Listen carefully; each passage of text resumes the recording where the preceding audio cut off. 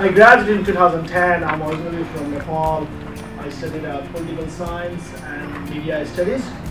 And then I went to New York to help run a non-profit that I co-founded when I was a student here.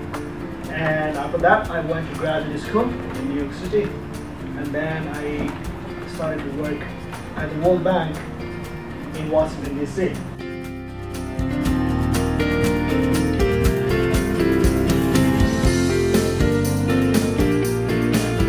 That's where I am, and I primarily work on a blog called You Think that hopes to inspire young people like you and me. I'm young too. So that young people can work towards ending extreme poverty. It's called You Think. The blog is in 6 languages, and I think it's very cool. I think finances are the challenge, but they are not the problem.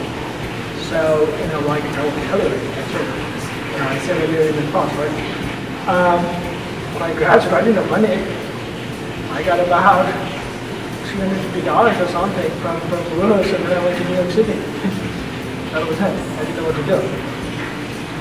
And so I think that there are other options that opens up. Opportunities that opens up, and so maybe you want to think about not about the organization right now. Maybe you want to think about what you can do here, right now, right here. At the end of the day, my success and your success, or your failure and my failure, is almost related. And here is why. If you do well, people will think BV is a good school. So when I tell them I'm a graduate of BV, like, oh wow, you're that cool guy. You graduated from BV. This is a cool place. And maybe they'll give you a job too. But if you all fail, then I tell them, look, I'm a graduate from BV. And they're like, ah, man, you are a loser too. So, I think we all have to work together to make sure we are being successful in whatever we do.